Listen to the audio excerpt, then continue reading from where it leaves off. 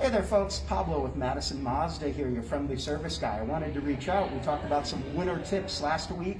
This week I want to focus on one of the most important winter tips. These are your windshield wipers. They're made out of a nitrile rubber, and that gets very sensitive to UV light, and equally is very sensitive to hot and cold. So a lot of times your wipers are going to stick to your windshield when it's extremely cold, and that's going to cause them to tear, rip, and degrade. So something you want to look at, especially during the winter months or the hot summer months from down south, is replacing your wipers roughly once a year, because this rubber will degrade and then it's going to leave streaking marks and nasty little chattering when it runs over your glass, and that's going to leave you hanging when that hard snow hits.